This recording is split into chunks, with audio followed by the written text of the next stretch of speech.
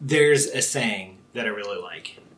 If something's weird, it's an opportunity to expand your understanding. And I'm talking about the subatomic world today, which is weird, all right? It's just deeply, fundamentally strange. It's so weird, it's almost impossible to describe, even though I'm going to devote a couple videos to it. But using language, like words in English, and whatever language of your choice, describing how the subatomic world works, describing how the quantum world works, is virtually impossible, and it's more confusing than enlightening almost every single time. But this is exactly why we have mathematics. Mathematics allows us to grapple with concepts and make predictions and understand nature where human language fails. So the mathematics of quantum mechanics is perfectly straightforward. It describes behaviors, it makes predictions, it tells you what experiments will happen, like it is boom, boom, boom, boom, as crystal clear as you could possibly make it. But then when we try to talk about it, when we try to translate this equation over into a bunch of words, things get a little messy, and they get especially messy in a lot of ways. But today I'm going to talk about the wave-particle duality, this so-called wave-particle duality, where the objects in the subatomic world, tiny little things, act like waves, act like particles, act like both waves and particles, sometimes act like waves, sometimes act like particles. Like it's a mess to try to describe behavior. And the reason it's a mess is that the entire quantum discussion is overloaded with hundreds of years of classical physics behind it. And in classical physics, things were either waves or they were particles. Like you could have two camps to the universe, the wave camp and the particle camp, and everything was fine until you start investigating weird things like the properties of light. And then, like, these descriptions don't work, but the words hang around, the words bias us, the words color our descriptions. And so we have to come up with ways around it when nature's like, I don't care that you just decide to put the universe into two camps, waves and particles. I'm going to do my own thing. And then we have to respond to nature, and we're like, oh, we've been thinking about waves and particles for hundreds of years. What do we do now? We'll call it the wave-particle duality because we've got nothing better. So even the phrasing, the raw phrasing of the wave-particle duality implies a bias. And so what is a wave? What is a wave? Like I'm going to talk about light today, and then next episode I'll talk about matter. And both light and matter exhibit particle properties and wave properties. But like, what is a wave? Well, just think of a wave, like an ocean wave. A wave is a wiggly thing. It's an oscillation. It's a disturbance. Waves can interfere with each other. Sometimes they can add together and make a big wave. Sometimes they can cancel each other out to make no wave at all. They can spread around corners, right? They can turn corners. They can radiate out. They can do all sorts of cool wavy things because they take up a lot of space and they're constantly wiggling, right? That's the idea of a wave. But what about a particle?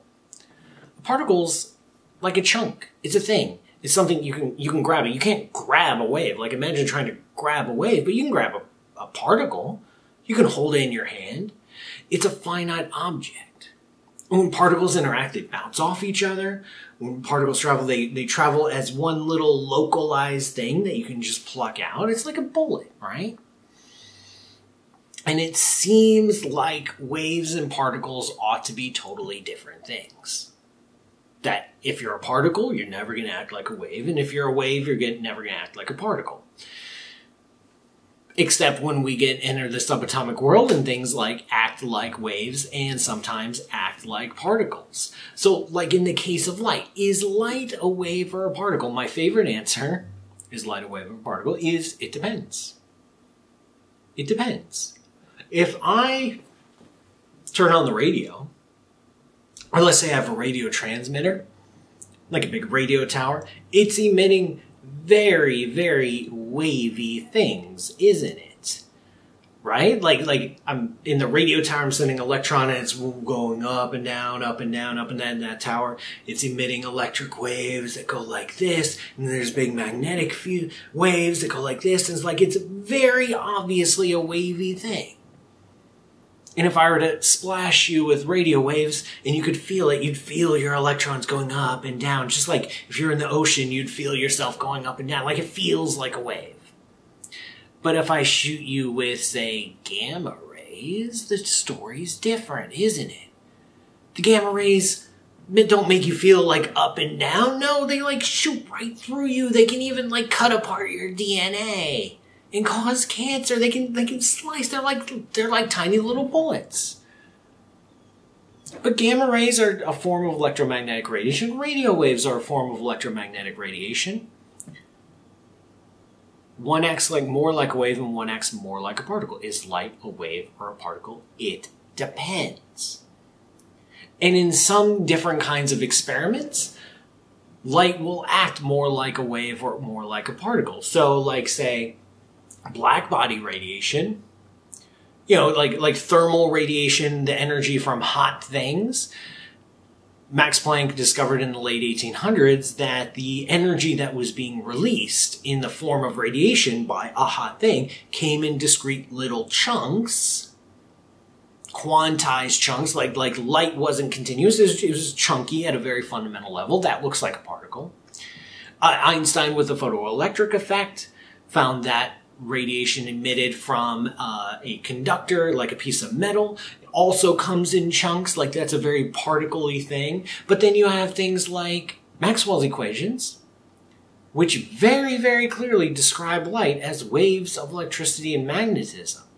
And then you have the double slit experiment, which is kind of complicated. It splits the difference between these two worlds. If I shoot some light through a very narrow opening, where the opening is about the same width as the wavelength of the light, then I get something called a diffraction pattern, where if I project this light out onto a screen in front of that slit, there'll be a bright spot here, and then a dim spot, and then a less bright spot, and a dim spot, a less bright spot, going like this. It's called a diffraction pattern. Now, if I change the width of that opening, I get different stuff. Because that diffraction pattern is a very wavy thing to do. If I were to send water waves through a narrow channel, I get these radiated undulations that then pile up in the center and destructively interfere over here and constructively interfere over there. So I get that pattern. It's a very, very wavy thing to do. But if I widen up that slit, open up that door even more, the light just passes through and I get no diffraction pattern at all. What's going on? Light is acting like a wave sometimes and acting like a particle sometimes. And depending on the physics of the situation that you're interested in, you can use one or the other, and sometimes you have to use both. Right? Maxwell's equations are still correct.